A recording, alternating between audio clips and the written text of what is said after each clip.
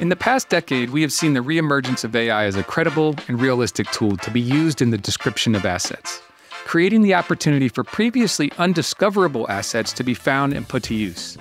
However, the opportunity was limited by the fact that each AI tool was an island. What was missing to fully leverage the opportunity was a platform that would allow the orchestration of selected AI tools, along with human input, into coordinated and connected workflows to produce meaningful metadata to users of these collections of digital assets. On the heels of many organizations digitizing their legacy audiovisual collections to avoid loss of their content to obsolescence and degradation, this potential solution arrived just in time. As organizations looked at the petabytes of digital files they produced from digitization and worried about how they would ever create the metadata necessary to find, use, and preserve them, the answer was emerging in a vague way, but still remained out of reach. It was in this context that Indiana University, funded by the Mellon Foundation, conceived of, designed, and developed the Audiovisual Metadata Platform, lovingly known as AMP. This would not only help IU figure out how to describe the 500,000 hours of audiovisual content they were in the process of digitizing, but would help countless other organizations that found themselves in a similar situation. In this episode, I have Jon Dunn and Emily Lynema from Indiana University joining me. Both of them have been instrumental in the AMP project and will speak in detail about all aspects of this endeavor. In the spirit of the open source project that is AMP, Jon and Emily openly and generously share their experience, insights, and knowledge in this episode. Before we jump in, please like, follow, or subscribe to the podcast in your platform of choice. It would mean a lot. And remember, damn right, because it's too important to get wrong. Jon Dunn and Emily Lynema, welcome to the Damn Right podcast. I'm so excited to have you here today and to talk about this really amazing project you both have been part of, the AMP project. Before we dive into talking about what AMP is, I'd love if you could just tell us a little bit about your background and how you came to be involved with AMP. Emily, maybe we can start with you. Sure. Yeah, I can start. So I'm relatively new to the AMP project, but my background's in computer science, actually, in my undergraduate degree. But once I completed that, I realized that I was interested in working with libraries and that technology in libraries was a really growing area. So I have a master's in library and information science as well, and I've worked in the library technology and library software development community in particular for almost 20 years now. Previously at NC State, now I've been at Indiana University for a couple of years, almost 2 years now. And I manage developers, and I serve as the product owner for this project.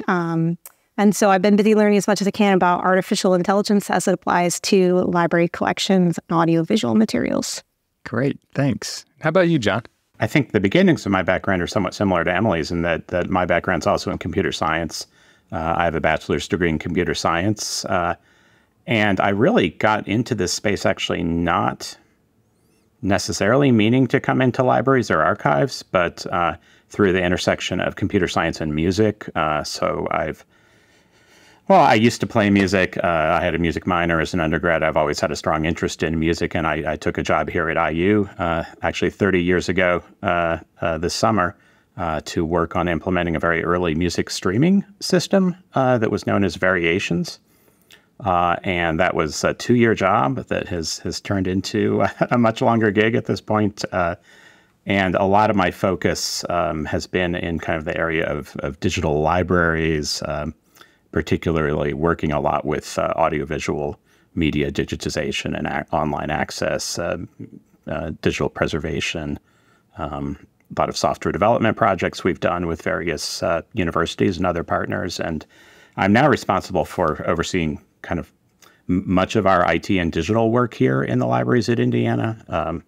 But still, my interest lies a lot in this area of kind of media and music. Thanks for telling us about your backgrounds. Can you give us the 30,000-foot view on what AMP is?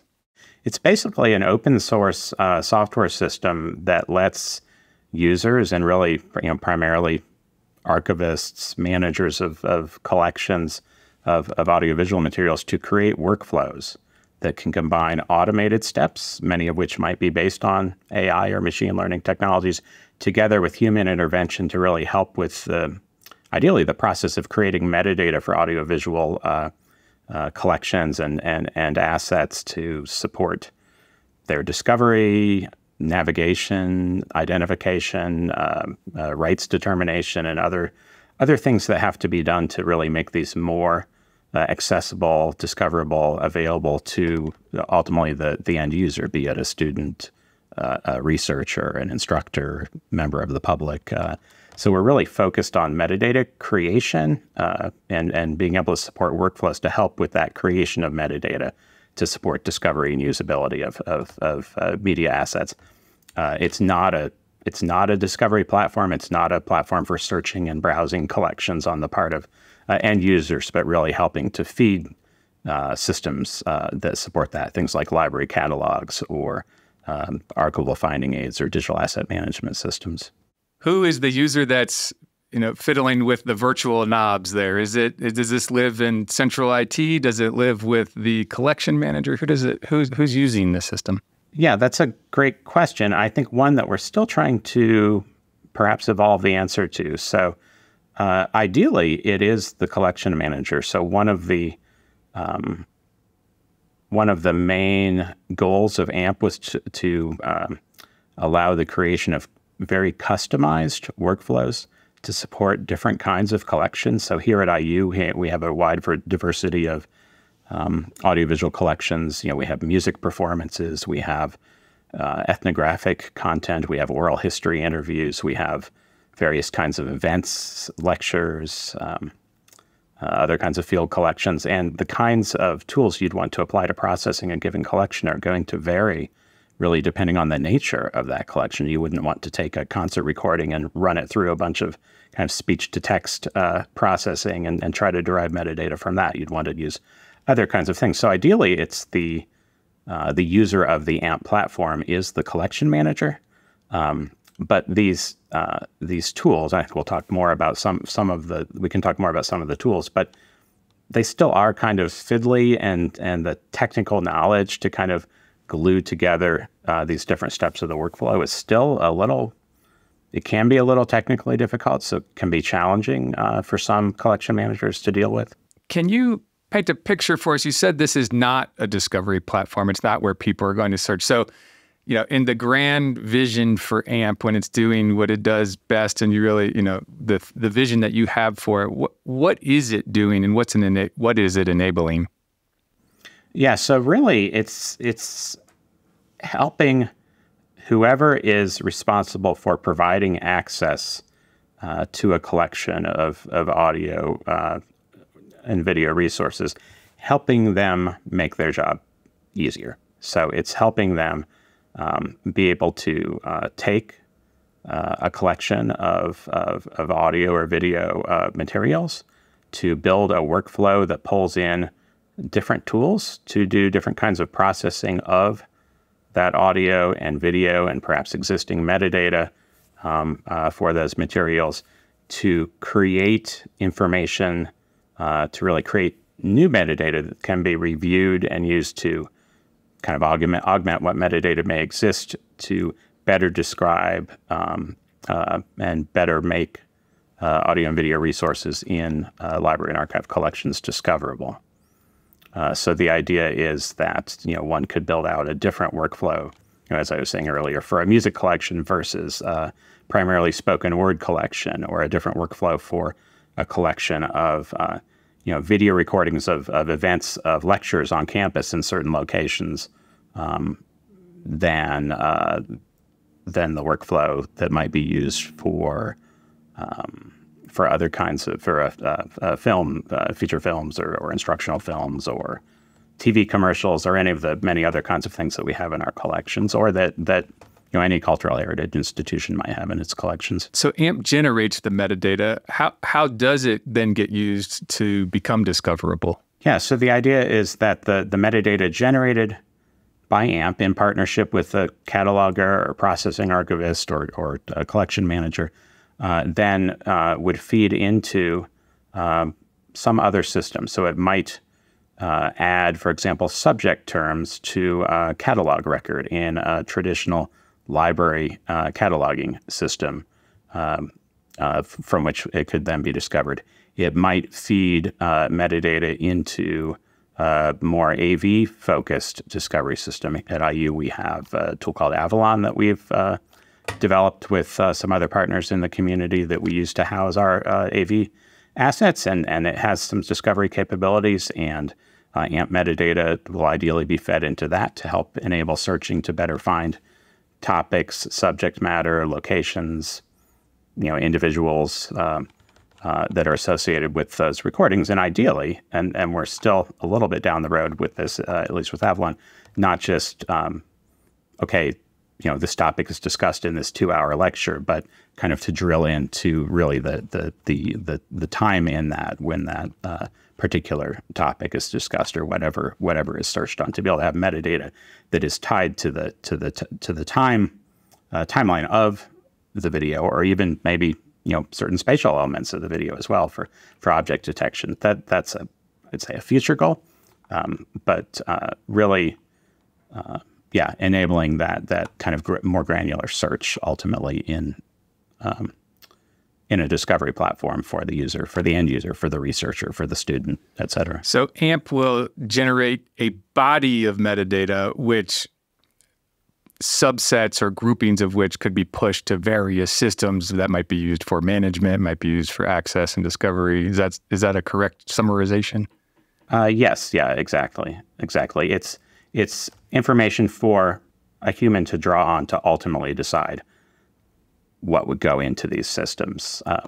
There is a lot of discussion in the community about kind of machine-generated metadata and when is it appropriate to just pull that in directly, and how do you convey to a user of a collection that this is machine-generated versus human-generated. I mean, as we know, human-generated metadata is not perfect either, right? So there can be issues with both, but there is, I'd say, sort of a debate about the degree to which completely machine-generated metadata should be incorporated in, library and archive collection descriptions, where we historically have, a relatively high attention to the correctness of the data in what we make available.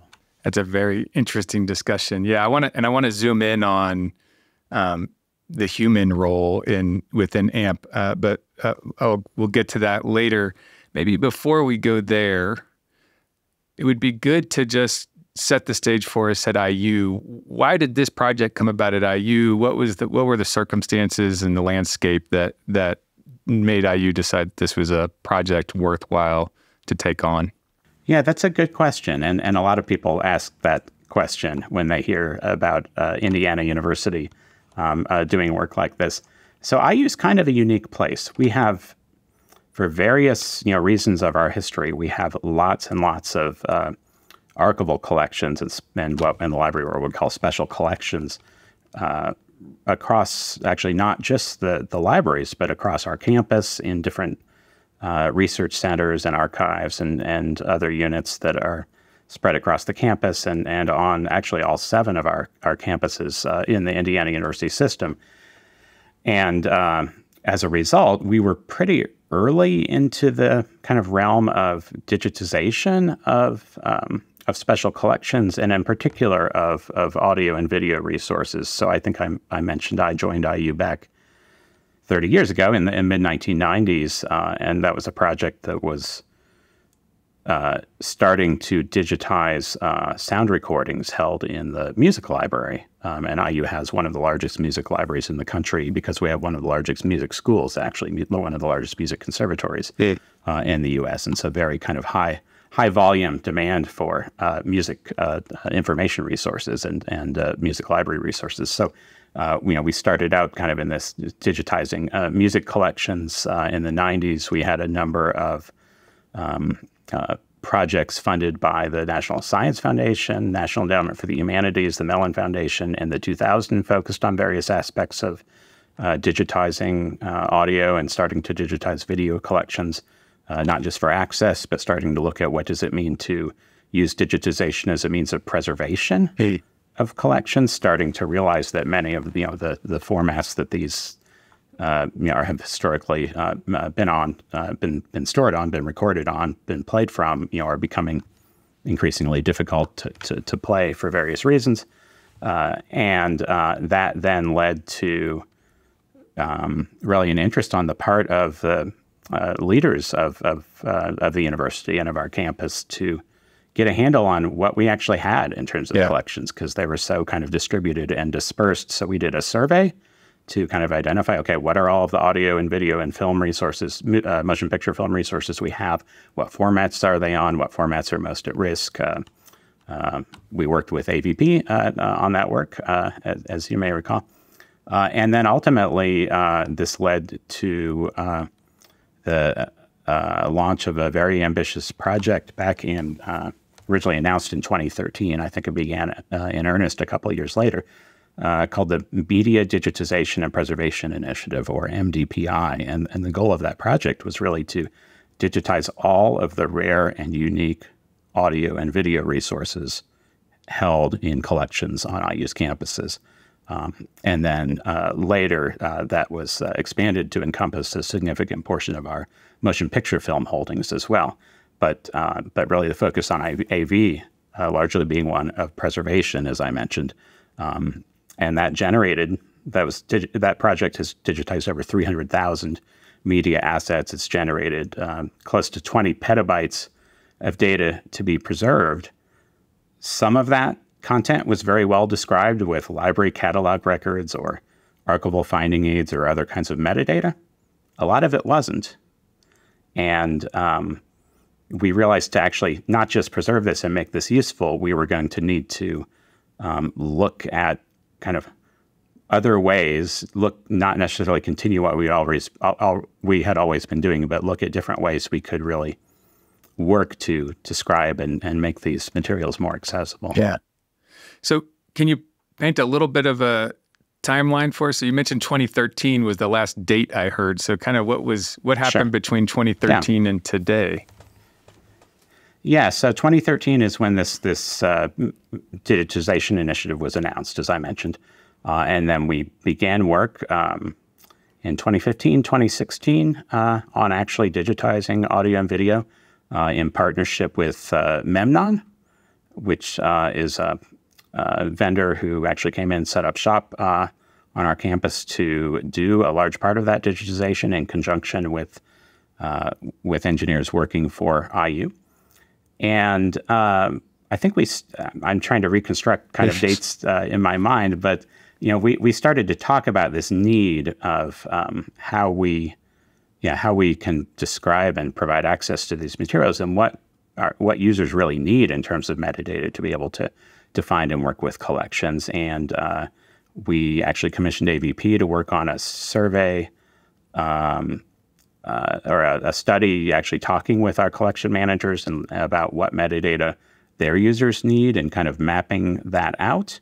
I think that was around 2016 or so. That sounds right. And kind of in conjunction with that, well, looking at that, it was evident that there were starting to be tools out there that could actually help with some of the metadata that collection managers were saying they needed in order to provide access to their collections materials. And this also started to get talked about at conferences a bit. A number of conversations with other institutions, with partners like AVP, that yes, this actually could be something real now to really look at how we use more automation and AI in workflows for making metadata, which eventually then led to the birth of the AMP project in around 2017, I think. So that rough timeline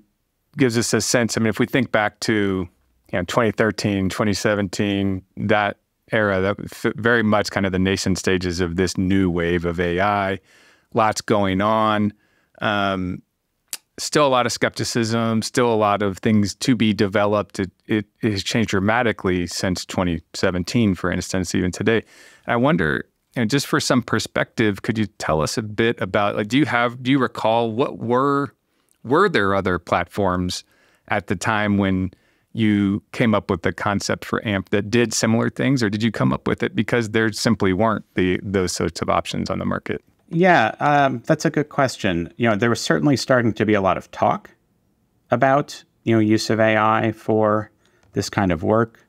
There were individual tools that were out there, both in the commercial and open source spaces, to do particular tasks. There were more tools for doing speech to text, for doing, named entity recognition or other kinds of natural language processing, or detecting certain things in audio, certain kinds of events, and so on. But as far as systems that kind of integrated those together, there wasn't a lot. There was Gray Meta, which has, I think, recently they had a system that essentially threw a bunch of different AI tools at a set of content and gave you back a lot of metadata to work with. There were starting to be tools from IBM and Microsoft that pulled more of these individual processing tools together into cloud platforms that you could kind of run a bunch of tools against your content, but nothing that really took this approach of letting you build out custom workflows that were appropriate for particular kinds of collections. Yeah. And so historically, there have been a lot of work around in the commercial world around particular kinds of collections, like television news collections being probably the biggest one, but not so much the diversity of collections that we have at in a cultural heritage institution. Yeah, my recollection is that we started talking about this concept, and I remember maybe a few months after the project launch, going to NAB and seeing Gray Meta and kind of being blown away. It felt like fire being discovered in different parts of the world at the same time or something. So it did seem to be that there was this evolution, in different manifestations. And I think Perfect Memory was also at the time doing stuff that approximated this, but it was in a different wrapping and kind of different use cases and stuff. So a lot of early things happening at that moment in time. And I know you developed this as an open source project. Was that an important aspect of why you thought it was important to do this, instead of saying, maybe going to a Gray Meta at the time and saying, we want to use your solution to solve this problem? Yeah, it was. I think both it being open source and looking at eventually down the road, is this something we could build more of a community around that lets us in the library and archive world kind of control our own kind of destiny and direction around this type of system. But also we didn't really want something that was a black box in terms of how it functioned. We wanted to really be able to understand, okay, what tools are being used, what are the possibilities of those tools, what are the limitations of those tools, of those AI models. In many cases, they're being used, and have some control over that, rather than just put content in, get metadata out, and not be able to kind of explain to archivists, to librarians, to catalogers, okay, where did this come from? What how did this happen? What are its limitations potentially? So having that kind of control and visibility over the functioning of the system, I think, is a big part of the interest in open source as well. Yeah, and that touches on ethical considerations, which I want to come back to, and I know that was an important aspect to this. But Emily, I wonder if we can turn to you for a bit here and have you talk about what are some of the unique characteristics of AMP compared to other platforms that are out there that do similar, maybe not the same, but similar things. Well, Jon kind of already talked a bit about workflows and the idea that even a collection manager or someone at that level could build a workflow that's appropriate for their needs and their collections. And so one of the things about AMP is that it's not intended to be like a specific tool that meets a specific need, but something that can be reused time and time again to meet needs across all of our collections. So we have what we call MGMs, or metadata generation mechanisms, in AMP that pull in tools from the community, both open source and commercial, and make them available to pull together into collections.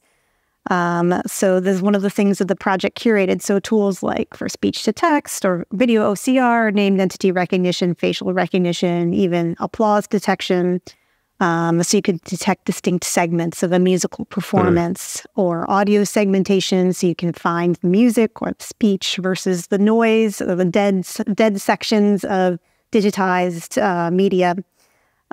So that was a big phase of the AMP project. So we have like a pretty large collection of those kinds of things pulled into the project that are made available, and also. One of the last things that we built as part of the grant funding for this project was the MGM evaluation framework. What we called it was this idea that a collection manager, or anyone really, may not know for a given collection, which has its own characteristics, like Jon talked about, what tool is going to work best, or what settings for the tool are going to work best for this tool. So the idea is that to provide a way for users to go in and test different MGMs, or say test an AWS transcribe versus Whisper or Caldy for speech to text, and determine if one of them is better than another for my collection. And so anybody really can do that after generating a ground truth for their media items, say, the transcription of text, or if you're doing video OCR, a listing of the terminology that occurs in the video content, and then also run that media item through, say, AWS Transcribe or Whisper, say both probably, produce a transcript, and then run an automated comparison that will give you things like precision and recall or word error rate, and then also show you the comparison of like where did the automated tool produce something that differed from the human produced ground truth. So the idea is like let's give a tool to end users to be able to evaluate several different of these automated metadata generation tools within the community to figure out what's going to work best with my collection. So I think that is something that's pretty unique to the AMP platform. Yeah, that seems that ties into what Jon was talking about. I mean, that is a level of transparency that you may not, I haven't seen in any other platforms. So that's really interesting. That sounds like an extremely valuable facet of AMP. One of the things that strikes me as being unique about AMP, based on my interactions with you all over the years, is just that it was built.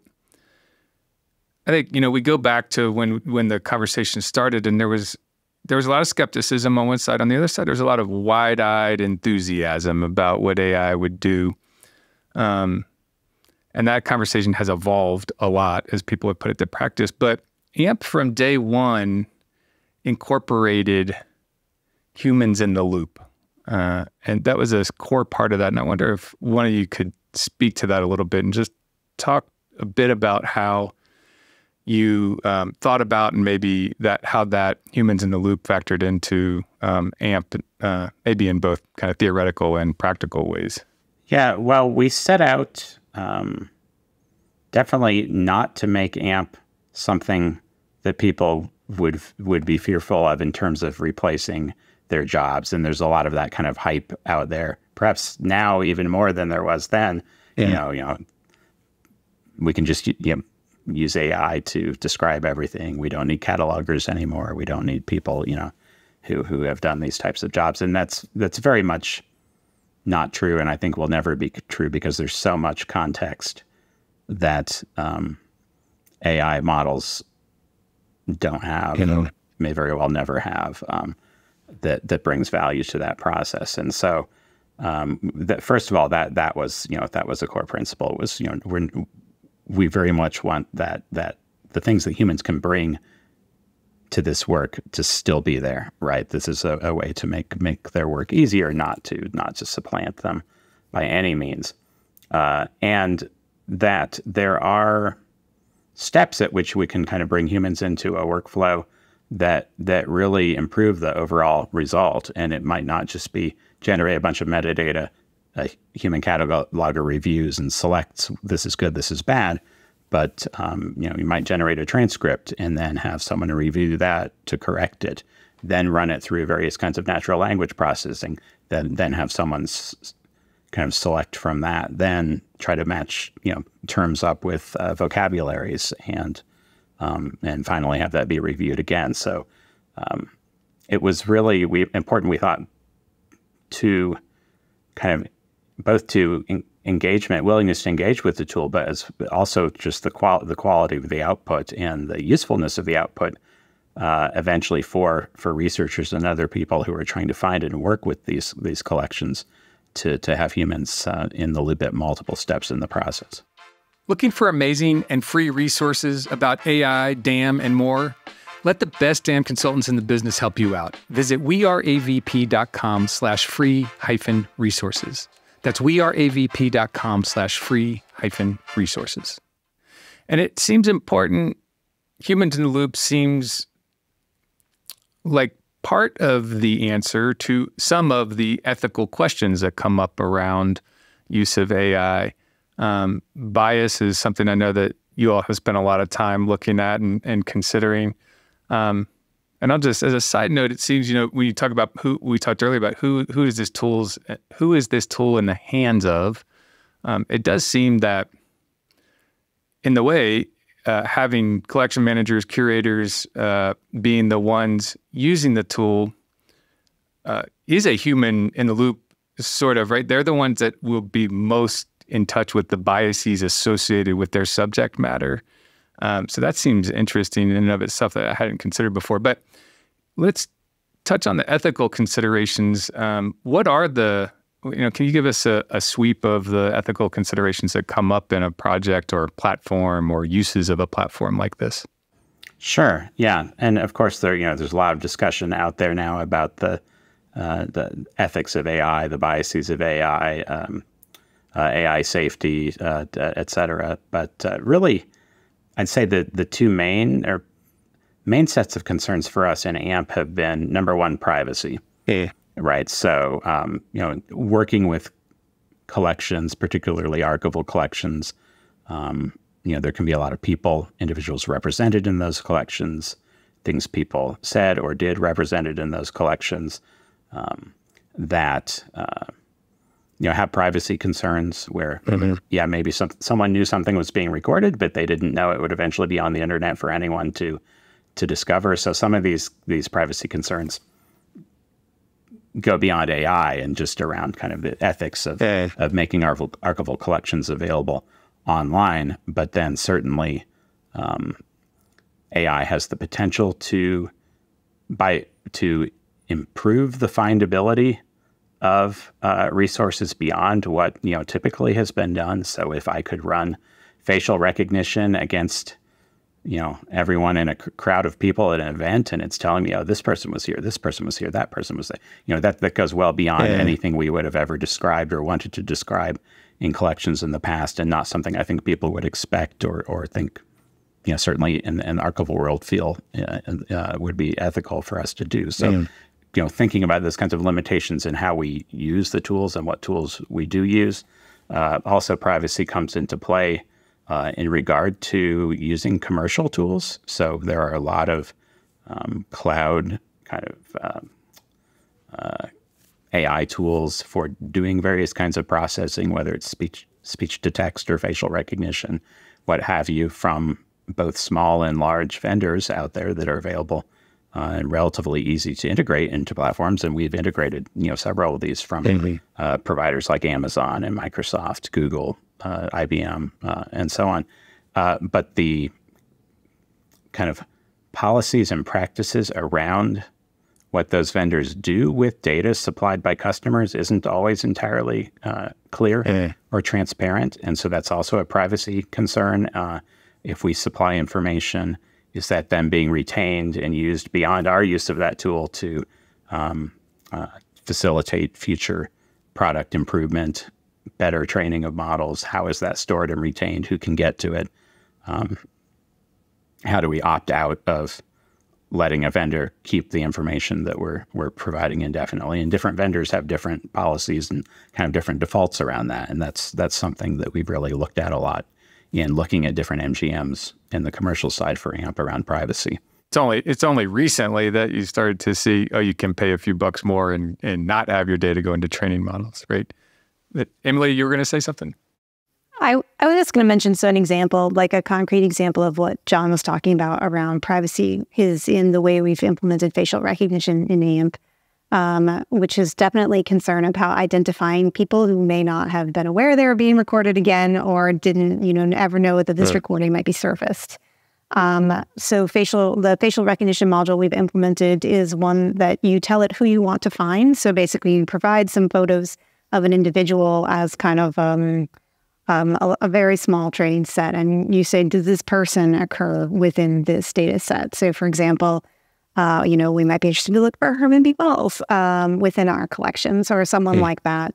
So rather than trying to just identify anyone, we're, especially for our archivists, may be just trying to find materials that have an individual in them. And so it's a way to help them sort or move through collection and identify things that are of interest.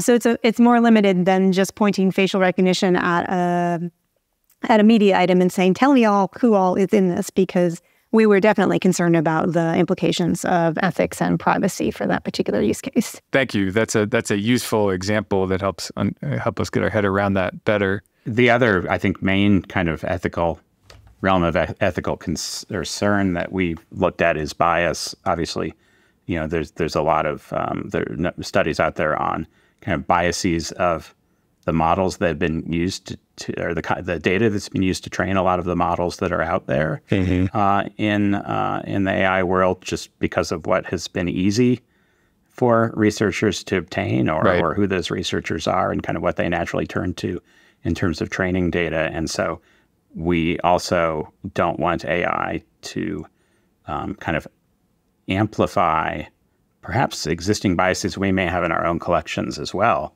even further through biased models that are labeling particular people incorrectly, or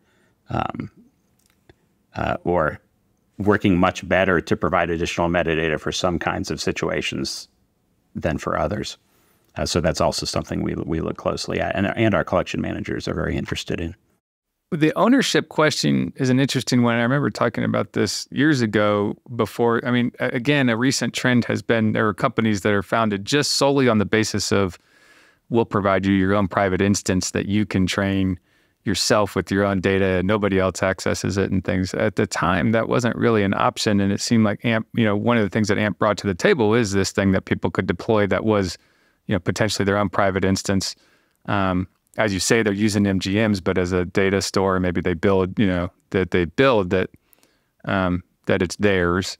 And I guess I wonder, what do you think? I mean, the ownership around the data is an interesting question. There's also the model that's getting trained. There's, the brain that you're training, and the portability of that I haven't yet heard, and maybe I just haven't been in those conversations, but interoperability around AI models that are trained, right? Can I, after using ChatGPT for 5 years, can I take what I've trained in my own personal instance and port it over to the next platform I want to use, or do I have to start from scratch again? So I've just laid a lot out there. Sorry to do that, but maybe you could just tell. I mean, some of the thoughts or opinions around like the ownership question. Where have you been in your journey around that related to AMP? Yeah, well, I think different people have different viewpoints around those issues and kind of what they're concerned about. One thing that we did from the start, just in terms of ownership of the models of kind of the individual steps of the individual MGMs, is that for almost every case, we identified both a commercial cloud-hosted MGM and an open source MGM implementation that one can choose from for each step. So, as you suggested, one could take AMP, an institution could take AMP and implement it entirely locally and only use local tools and not kind of give up their data to commercial providers. In some cases, the commercial tools might function better than the open source equivalents. In other cases, it can be the other way around, especially the kind of recent boom of use of Whisper for speech to text, for example, which was developed by a company, but is open source and has open source models. I've definitely heard institutions that's a major reason that they want to use Whisper, is because they want everything, they have a collection that has high privacy needs for the materials or has sensitive materials, and it needs to be something that's not going to the cloud at all. We are also building up, though, I think, as you kind of alluded to, Chris, if we run AMP over time, even if we're using all of these individual MGMs, we're generating lots of data that we want to make sure is protected, and we want to, we consider to be owned by the collection manager who's running AMP, and they're the ones ultimately who decide what gets released and what doesn't, as we were discussing earlier. But we are building up more and more data, and we have kind of the relationships between the source material and the data we're creating, and potentially over time, the ability to train new kinds of models to kind of maybe, operate more effectively on this kind of end-to-end workflow that we're after. And that's, I think, an important consideration of AMP running at the platform being under the control of the collecting organization and not just a black box living out in the world, that we have those inputs and we have those outputs. And if it becomes viable to do something new in the future with them, that we're the ones who decide what that is and control then. We being the users of the system, whoever might be implementing AMP. You've done a great job of rooting this in IU's kind of use case for AMP. But this project was funded by the Mellon Foundation, or at least a few phases, I think, were funded by the Mellon Foundation. And so I wonder, this is clearly, they wouldn't fund something just for Indiana University. Mellon's in the business of trying to help kind of the greater good. And I wonder if you could paint a picture outside of Indiana University. Are you running into lots of other organizations that have this same need or similar needs, or maybe help us understand why Mellon would fund this project? Yeah, I think Mellon really originally funded this project out of the kind of what I was mentioning earlier in the IU context, but really, it's a much broader context of this growing interest in an understanding of the need to preserve AV as documentation of our, cultural heritage of much of the 20th and now 21st centuries, and kind of the fact this is not something that libraries and archives had necessarily paid a lot of attention to until the last decade or so, and that IU's experience, even if it's at much larger scale than maybe what some other institutions might be dealing with, we all have the same problem of AV content that has to be digitized in many cases to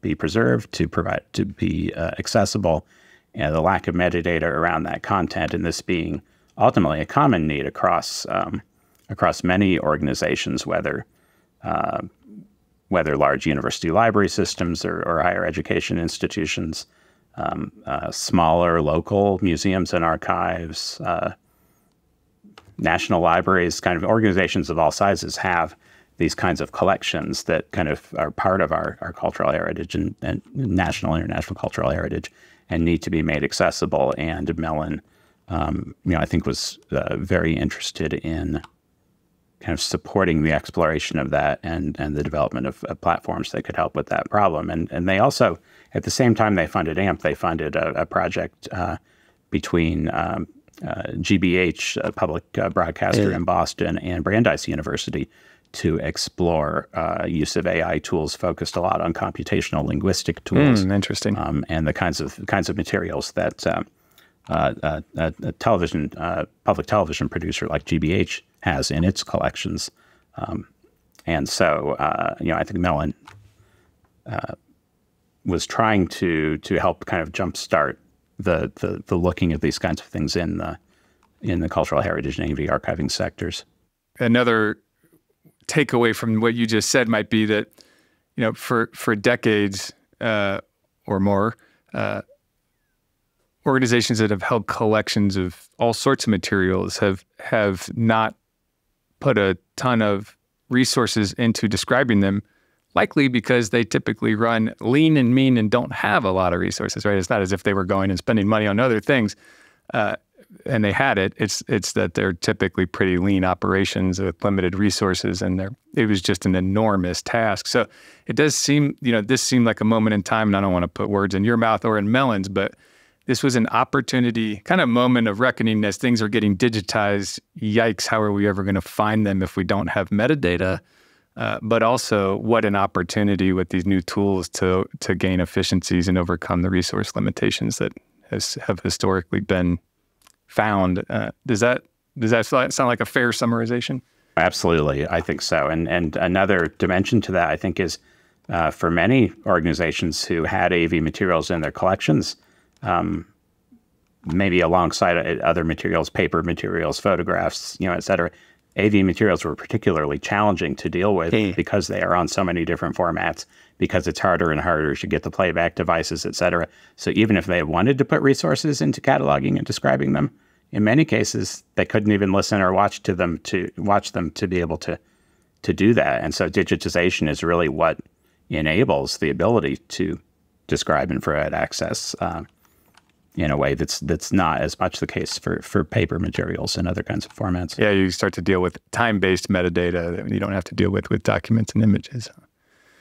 So who else worked with you on this project? That's been a really exciting part of the project, is to work with so many other kind of partners and experts on helping to put this together. So early on, we since the very beginnings of the project, have worked with ABP in a number of different ways, providing help in project management, software development, subject matter expertise around metadata issues, AV issues, user experience, and so on.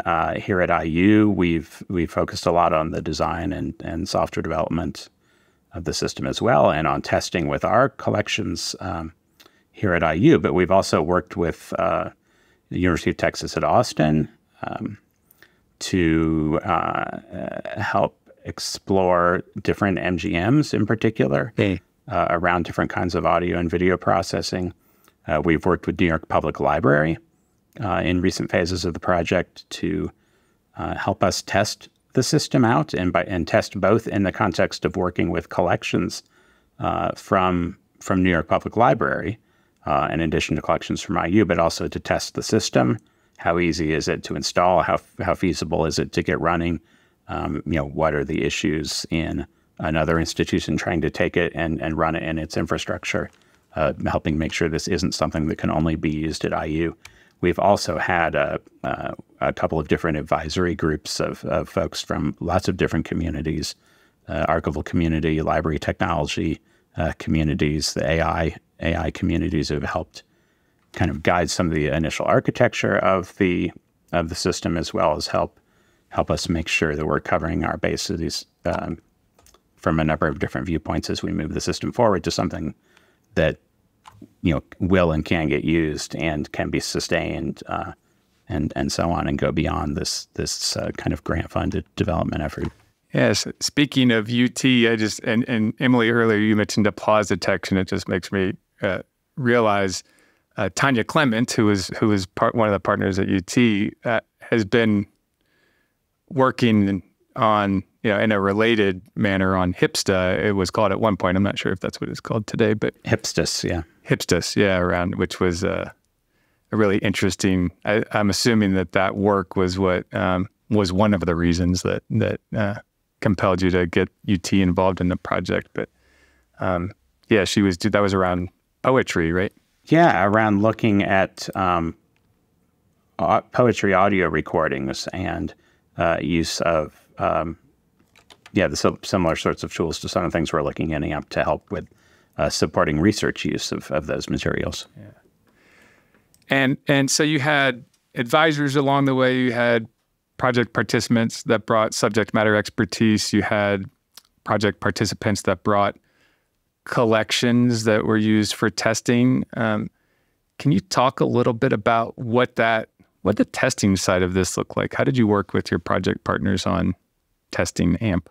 Yeah. So in the last phase, sort of the last phase of our project development that we've completed so far, we did several different kinds of testing. One is just user testing, like, does this thing make any sense when a user comes to it? So in the last round of development, we did a lot of work with the user interface that a collection manager could come to and add content in and then create and run workflows and use the evaluation module that I talked about earlier for learning more about MGMs and how they work.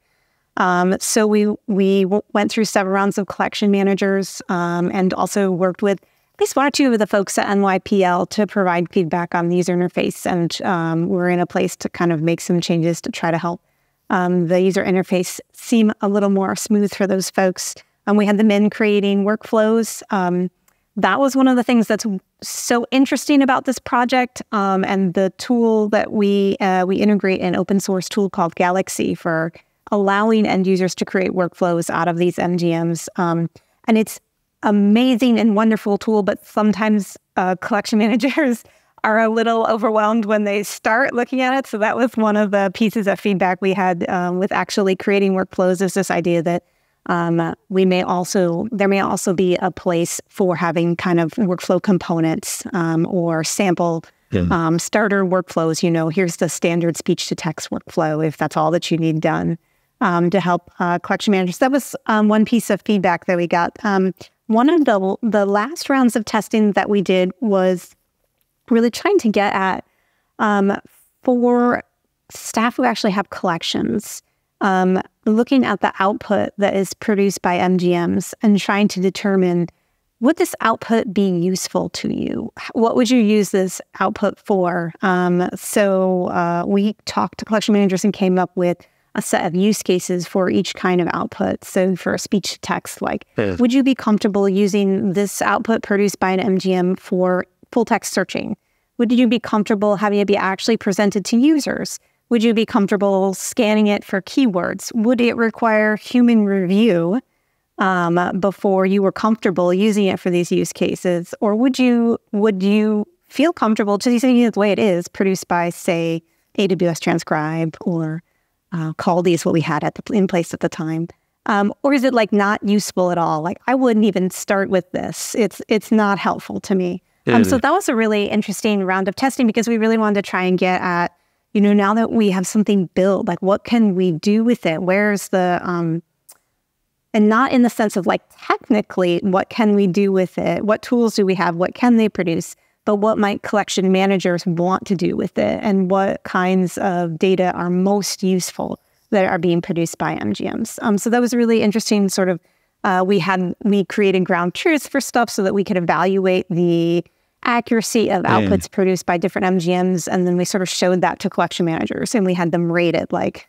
What would you be, how comfortable would you be with this output? Interesting. And it's not particularly surprising, right, that speech to text came up as one that people were more comfortable leveraging because it's pretty clear how you can use a transcript. And also at that time, AWS Transcribe was way better than Caldy.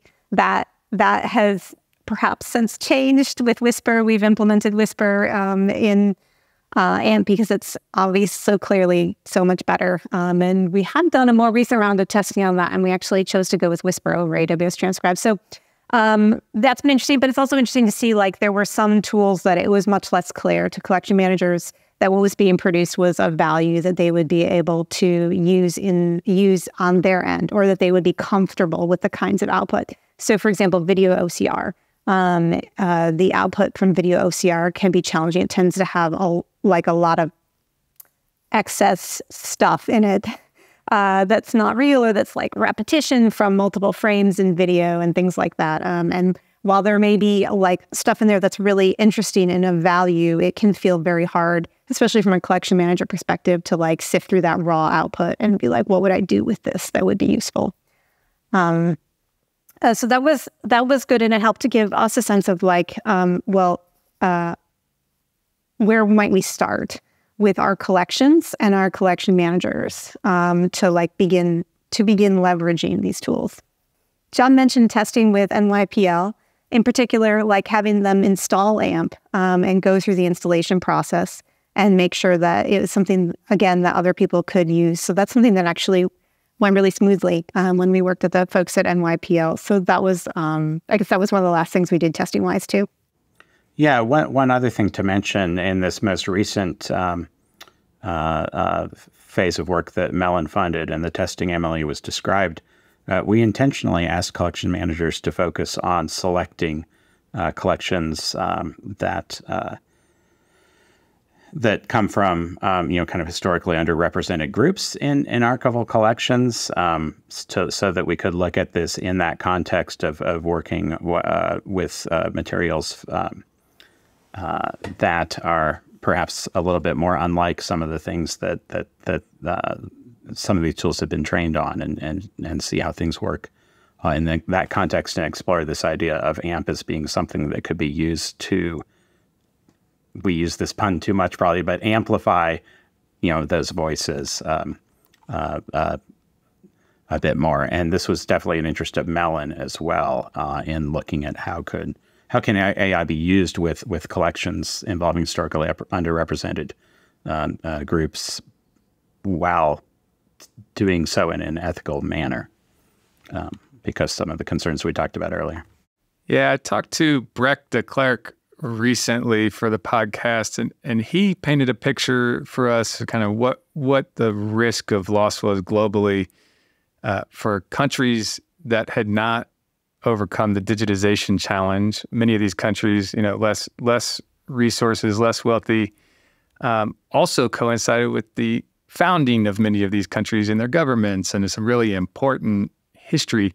And kind of painted this picture where, there's the prospect that those materials are lost, and we have this narrative that is largely shaped by what wealthy countries were able to do. What you're saying is just making me think of that, because if you think, okay, everybody who has the resources to go and spend money on doing this thing, that is pretty complex. If for those who are lesser resourced, this metadata doesn't get generated, therefore it doesn't get found, therefore it doesn't make its way into books and movies and scholarship, right? So that's a really interesting thing to consider about on the ethical side, and something that it sounds like you all tackled as far as trying to at least respond to that in some way. Yeah, it's still a tiny, chipping away at the problem, as you suggest, but it raises a flag. Start. It's an awareness flag, right? Like, think about this. That's something for others in the field to look at and just take note of. And Emily, you've mentioned a few open source tools, products that you've implemented or integrated with AMP, Galaxy, Caldy, Whisper, the ones that you've mentioned. Are there others that you've incorporated that are open source into AMP? Galaxy is one of the big ones. So I mentioned Galaxy. Okay. Galaxy it's an open source system for data analysis. So authoring workflows and doing data analysis used in like the genomics communities and a lot of scientific communities. So we pulled it in because we were really interested in the workflow components of it.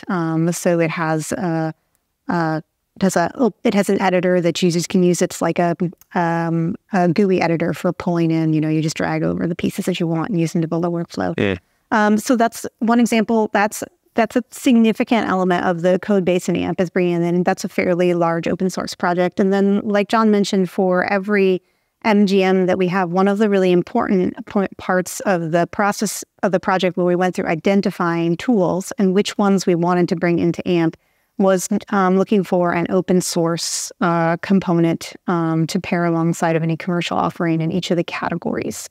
So, that's Caldy, Whisper and speech to text, Spacey for named entity recognition, Tesseract for video OCR, PyScene Detect for detecting shot detection. So we have a number of tools like that. And I guess the other thing I'll mention is Jon mentioned we mentioned humans in the loop and talking about human-mediated workflows where there might be human correction of outputs created by automated tools. So in order to implement that, we pulled in, for example, the BBC editor, which is a tool for transcript correction. So after a transcript is produced by a speech-to-text tool, you can use that within the context of AMP as a human to go in and review and correct that transcript. And then we have a similar option for named entity recognition using a tool that we've developed for the context of Avalon at IU called Timeliner.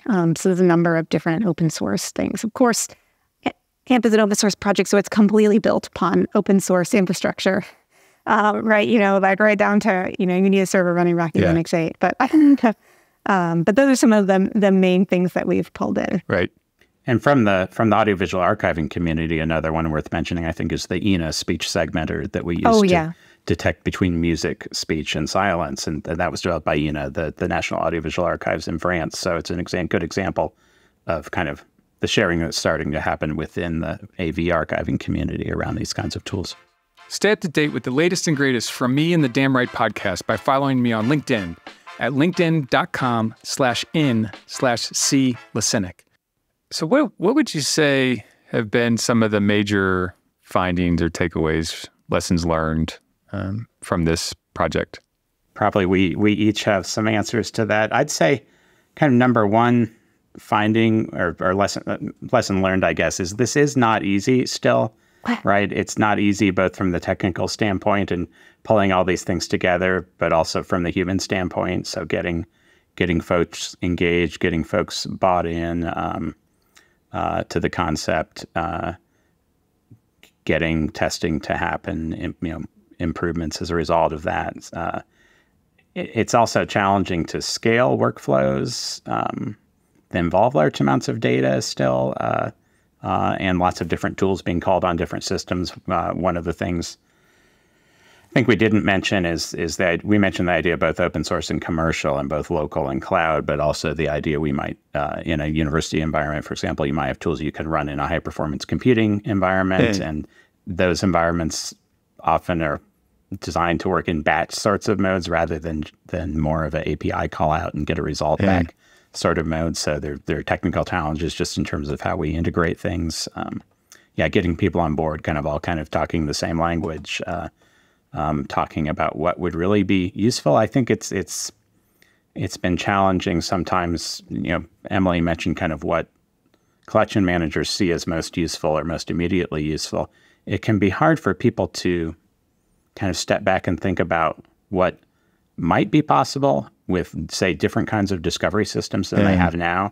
So if you've always been focused on creating archival finding aids and creating library catalog records, you might start by thinking, okay, how can I make finding aids and catalog records better? Right. But it can be harder to envision a system that offers new kinds of more time-based searching and discovery. And I think the areas in which the models and tools that are out there don't work as well with the kinds of collections that we have in libraries and archives and cultural heritage for things like detecting images of objects or, there's lots of room for training of models that are more appropriate to our spaces and our kinds of collections, I think, and even in some cases, specific collections. Yeah, we were looking at object detection, which is not currently part of AMP, but is a use case we've been discussing with some collection managers more recently from TV ads from the 1960s. And we're like, a car in the 1960s does not look exactly the same as a car from the 2000s. And, definitely challenges with object detection. I agree with Jon. The idea is to create a tool that will help people work and make their collections available more efficiently, but that takes time to get there, right? So you're trying to build a tool that could possibly save time or do more for collection managers and collection staff. But in order to get to that point, it takes their collaboration and time, which is always in short supply, of course. I think one of the interesting things I talk about, AMP is open source. It's built completely on open source, and there's a lot of really cool features about Galaxy. That's been an interesting takeaway is just there are also limitations when you're building a good chunk of your tool upon another open source tool. that has sometimes different uses, a different user community and different uses. So figuring out how to try to package AMP up when it's incorporating sort of some of these other, this other large open source project has been an interesting challenge. So this is always something to think about for every decision we make in the future as we add on. I think another interesting takeaway is just like the world is changing so fast around artificial intelligence tools. So Whisper came on the scene like just as we were coming to a close on the AMP project. And it is just a demonstration of like how important it is. And this is how we designed AMP, is to be able to swap in new tools easily and quickly. So by just making them conform to the, writing some sort of wrapper around them that can conform to a standard data set for moving data around, allows you to bring new tools in. But like just the way Whisper has eclipsed Caldi as an open source tool for speech to text transcription. I keep talking about Whisper because like that's on everybody's mind right now. It just shows how like that's that AMP needs to continue to evolve, to continue to be using cutting edge tools and to be using the best things that work best for collection managers. What's one or two things that you'd really love to see developed or happen that you haven't been able to do to date? What's something that you're really excited about on the horizon?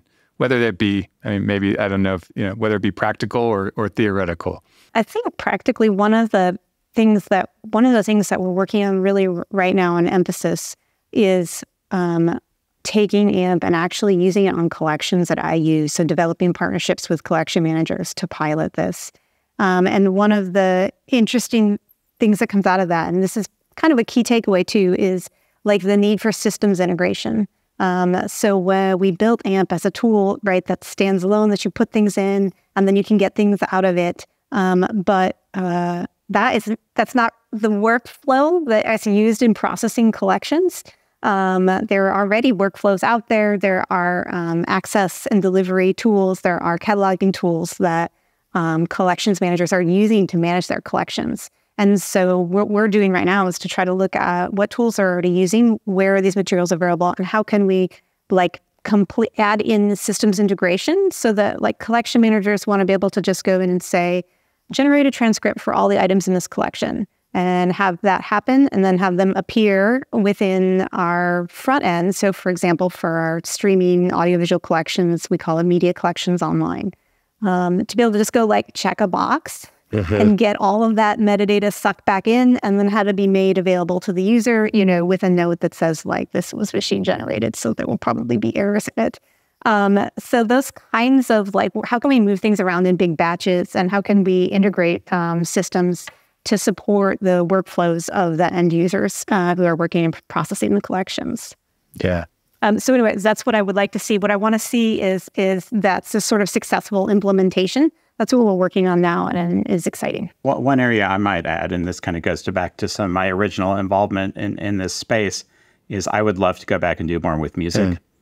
So we started out in AMP working with some music collections and kind of quickly realized that there's a larger gap between the needs of music searching and the tools that are out there that can kind of be practically applied than there was for collections that are more perhaps spoken word focused. Right. But I would love to go back to music and be able to work more with the music information retrieval community to kind of bring some of the things that are being developed in the research space there into reality in a system like AMP, as far as being able to support things like, detection of musical form or of instrumentation or of structures, of being able to kind of tie musical scores and recordings of performances together to support searching of kind of the music itself, or what used to be referred to as query by humming, as a mode of music discovery. So really going back into focusing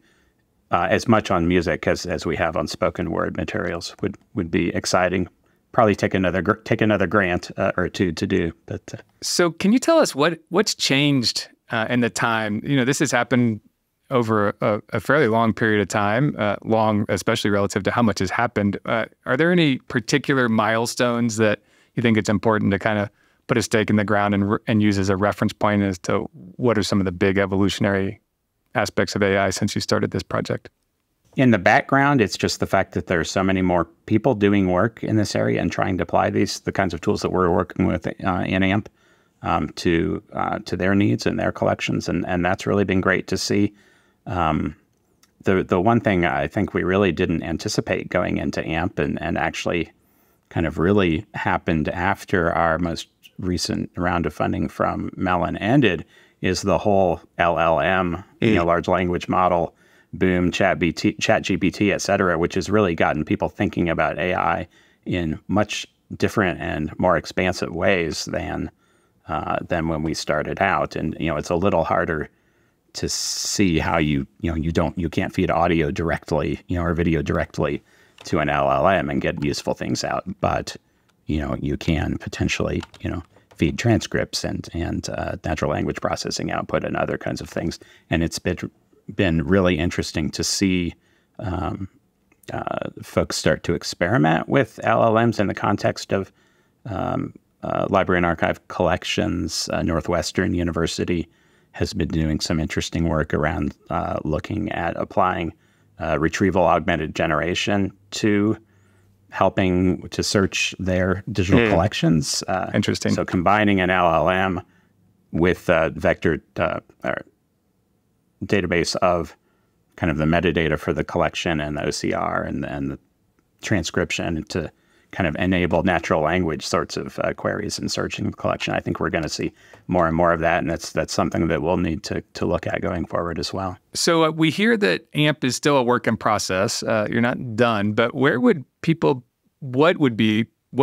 be able to find today in the way of end products, deliverables, research papers, and where would they find it? We have an installable version of AMP now. We have release 101, I think it is. And we have information on our wiki page about how that can be installed. There's a GitHub repository with scripting that you use to install it onto a VM at your institution or onto your machine. I think the URL is just go.iu.edu/AMP. And then we have a page there that's like how to get started with AMP, gives information, link to a demo video, information about how to install it. And then our wiki page also has a list of the MGMs that are available, the categories and the individual MGMs that are in it. So I think that's probably, there's a fair amount of documentation. There's a user guide on how you would get started. And then GitHub, the GitHub repository has a pretty extensive README with how you would install and start running AMP. Great. And we'll put those links in the show notes. Yeah, and from that same site, you can get to various white papers and reports we produce that talk about kind of how we've done what we've done, why we've done what we've done, if you want to dig into that more. Yes, thanks, Jon. I was going to mention that as the previous phases of the AMP, sort of before there was releasable software, we have documented white papers for that to learn more about those phases of the project. And what's next for AMP? What's next is, we're done with the version 1 development done. You're not really done with development. We're working on our technical debt kind of that accumulates when you're meeting functional goals. So that's sort of the back end infrastructure, upgrading things like the Vue JavaScript component and the version of Postgres and things like that. Building delete so that people can actually delete things. But then the other side of it is really, again, like collaborating with users. And we really want to demonstrate output, real life use of output that we've demonstrated. Yeah, I think greater collaboration with users, both in terms of collection, people who have collections, whether at IU or elsewhere, but also tool developers. There's so much more happening in the cultural heritage sector around, use of AI and machine learning. So building partnerships there, perhaps with researchers here at IU who are working in areas of computer vision or other types of machine learning, but also the community that's emerging in the kind of the GLAM world, galleries, libraries, archives, museums around AI. There's AI for LAM, or AI numeral 4 LAM, AI for libraries, archives, and museums community. that now has an annual conference, that has a lot of community groups working on different things. So really staying plugged into that broader world and getting hopefully more partners and more people involved and interested in AMP and the kinds of things that we're trying to do there going forward. I want to thank you both for your time. You've been very generous with your contributions and insights, and the amount of thoughtfulness I think you've really brought to bear today. I think, the way that AI often gets talked about is so loose and kind of dreamy. And I think that you've done a really good job of helping us understand what a lot of the nitty-gritty issues are that people are grappling with. I don't think just in LAM and or GLAM and cultural heritage, is probably everywhere. I think it's a good representation. So I want to thank you for being so open and transparent and being willing to let us in and see what this looks like. It's one of the benefits of, I think, grant-funded and open source projects is that we get to see this sort of thing. So thank you for that. And to close us out, I want to ask you both the question that I ask everybody that comes on the podcast, which is, what is the last song that you liked or added to your favorites playlist? Well, I can go first, which is a funny song, is Believers by Imagine Dragons, because my kid is singing it for his 7th grade choir final project. Okay. You're the second person that has said that their playlist is dictated in some way by their kids. So, got it. And how about you, Jon? Well, I have a very nerdy answer, perhaps, which is I've been reading a book by actually an IU emeritus musicology faculty member, Peter Burkholder, about Charles Ives, the early 20th century American composer who was really very experimental for his time. And so my answer, I guess, is Leonard Bernstein, New York Philharmonic performance of The Unanswered Question by Charles Ives. Okay, well, 1964. So those will be nice on the playlist, right next to each other, adjacent there. Be a good mixture. Well, thank you both. Thank you both so much. I really appreciate your time and great insights today. Thanks, Chris. Yeah, thank you so much for having us, Chris. This was fun.